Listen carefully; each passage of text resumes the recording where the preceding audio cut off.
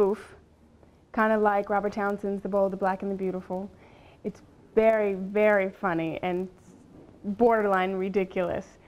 It's about a cosmetic company run by a father and his two sons, and my character Jessica is the VP of sales. And Midnight Blue really came into fruition when Bobby Mardis basically decided, yes, I'll rewrite the script and I'll direct it. And fortunately, we have Bobby here. I think he's doing an exceptionally good job. I think the picture's going to be very funny. It's an outlandish comedy send-up along the lines of a Black Dynasty, or reminiscent of Robert Townsend's The Bold, the Black, the Beautiful. And as some viewers might know, Bobby was actually part of the Partners in Crime group that Robert created. So he's the perfect person to really bring this kind of interpretation to the screen. Several weeks before the release of this product, Tom, my idiot younger brother, because of his gambling problem, and he has an old lover that is after him and is going to ruin him and ruin the family. Have you ever suffered for 9 months and then had to push out a 7-pound object through a hole 1/3 its size? No, but... Then I don't think you do. Okay, why does everyone want to hit me? And this time, the right man is right under her very nose and she doesn't recognize it. It's a little warm in here.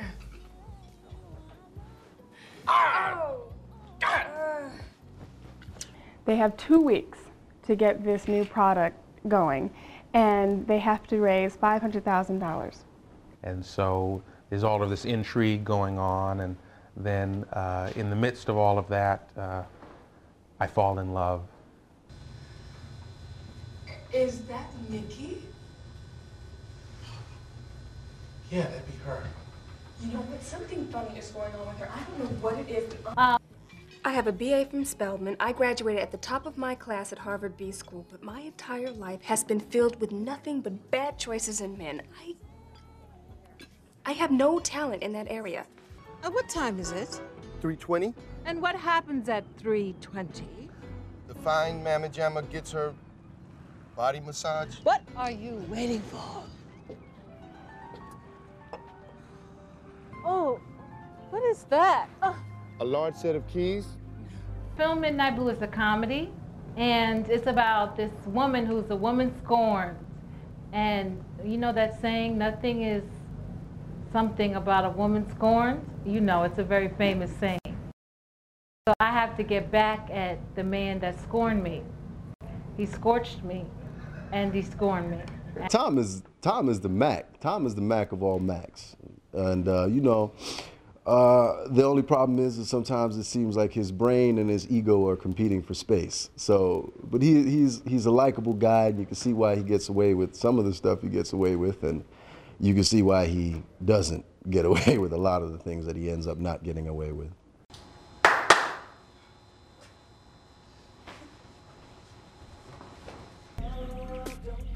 What the hell is going on here? Oh, baby. What you doing back so early? I did not have sexual relations with that woman. Well, what it is Midnight Blue is a cosmetic company, and they are having some really difficult times, and they're about to start to launch a new perfume. So Nikki comes on board at the beginning and becomes sort of really like in with everybody who like all the bosses, and Jessica, who's one of the presidents, she's her assistant and works in accounting. And all of a sudden there's somebody's embezzling money from this company, and we find out that it's one of the brothers that owns the company. He's gambling. I give the actors the flexibility to, if they wanted to paraphrase, that was fine, but most of them actually said things verbatim. But when there were times that we had to play. We didn't have to play, but we wanted to play, and that therefore we can discover other things, other comical things. For example, Roy Fagan does this. I wrote in a lap dance on the boat, and he does this very funny lap dance with Ellen Cleghorn. And there's one thing that kind of came up that we just used. He couldn't get his belt unbuckled and his shoe taken off, and the music kept going, and he would do his little thing. Oh, excuse me, 1 second. And it was just hilarious. Jim Beamer is basically a guy who does whatever Miss Laura says, and he does it for a couple of reasons. One, he has to pay his mortgage. Two, he loves money. You know, it's pretty funny. I think just about everything I do, people laugh at me, so I have to like really change my look and everything to kind of fool people from who I am, for them to kind of believe me and take me as a bad guy, because I've done so much comedy and stuff that people just start laughing when they see me. Jim Beamer, kick the moral to this story. If you owe us money, he'll toss you a salad. I thought I was a serious actor when I went to college, but...